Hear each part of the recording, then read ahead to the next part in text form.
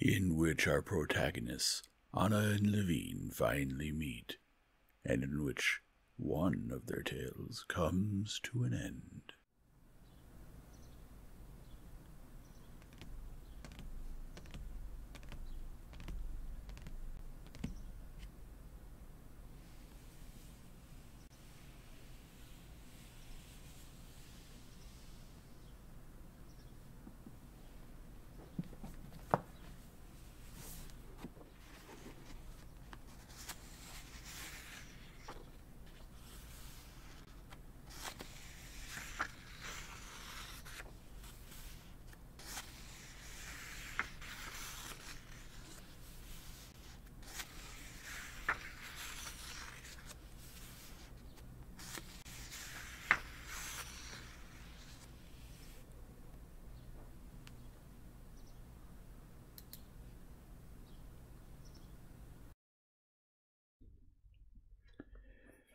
Chapter 4. Lyov, who was married to Kitty's sister Natalie, had spent all his life in the capitals and abroad, where he had been educated and served as a diplomat.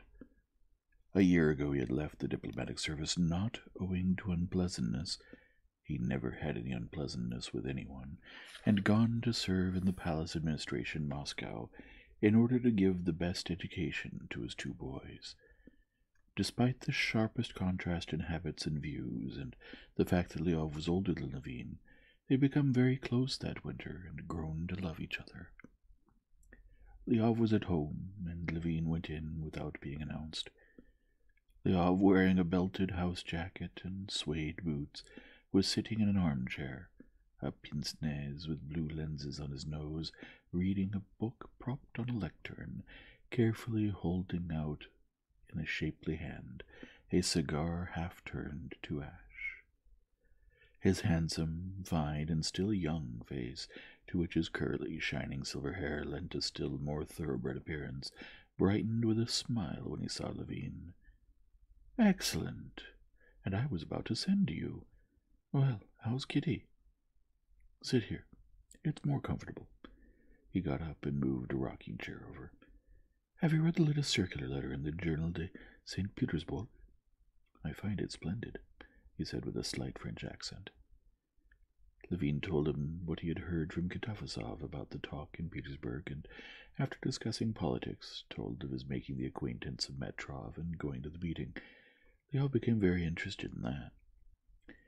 "I envy you your entry into that interesting world of learning," he said, and, warming to the subject, he switched as usual to French, which suited him better. "True, I also have no time. My service and the children's education deprive me of that, and besides, I'm not ashamed to say that my education is much too deficient." "I don't think so," Levine said with a smile, touched as always by his low opinion of himself, by no means affected out of a desire to seem to even be modest, but perfectly sincere. "Ah, yes, I feel now how little learning I have. For my children's education, I even have to refresh my memory a good deal, and simply study. Because it's not enough to have teachers, there must also be a supervisor, just as in your farming you need workers and an overseer. See what I'm reading?" He pointed to Bislav's grammar on the lectern. "It's required of Misha, and it's so difficult. Explain this to me now. It says here—" Levine tried to explain to him that one cannot understand it, but must simply learn it, but Lyov did not agree with him. "Yes, see how you laugh at it.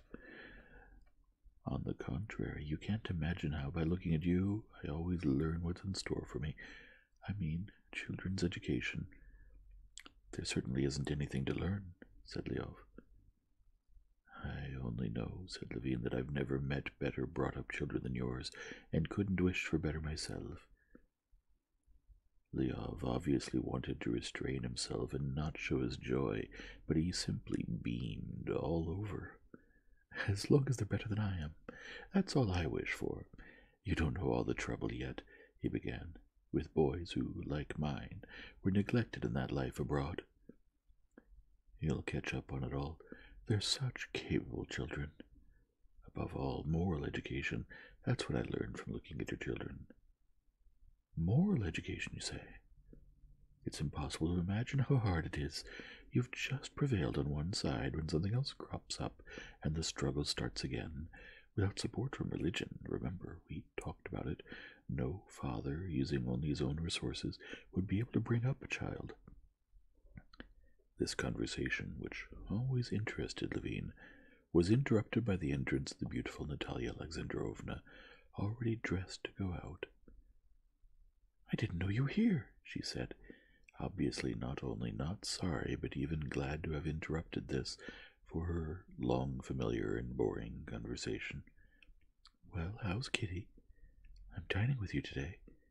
Now then, Arseny," she turned to her husband, "you will take the carriage." And a discussion began between husband and wife about how they were going to spend the day. Since the husband had to go and meet someone to do with his work, and the wife had to go to a concert and public meeting of the Southeastern Committee, there was much to be decided and thought over. Levine, as one of the family, had to take part in the planning. It was decided that Levine would go with Natalie to the concert and the public meeting, and from there the carriage would be sent to the office for Arseny, and he would come to fetch her and take her to Kitty's, or if he was still busy, he would send the carriage and Levine would go with her. "The man spoils me," he said to his wife. "He assures me that our children are wonderful, when I know how much bad there is in them." "Arseny goes to extremes, as I always say," said the wife. "If you look for perfection, you'll never be content. It's true what Papa says, that when we were being brought up there was one extreme.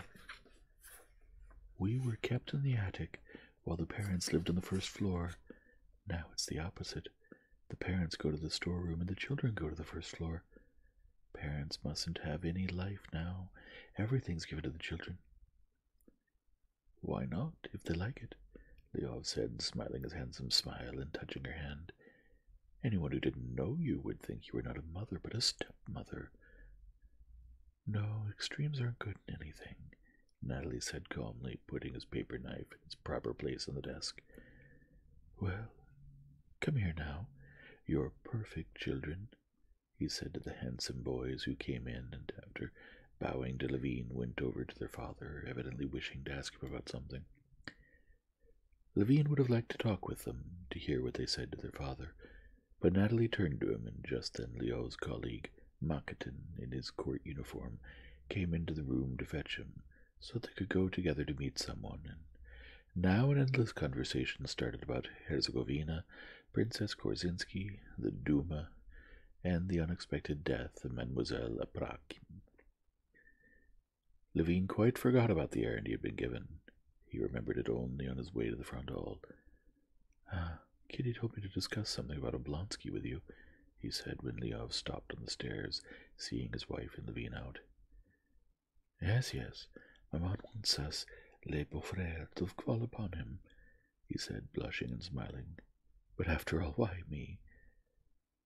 "Then I'll fall upon him," Natalie said, waiting in her white dog fur rotund to the conversation end. "Well, come along."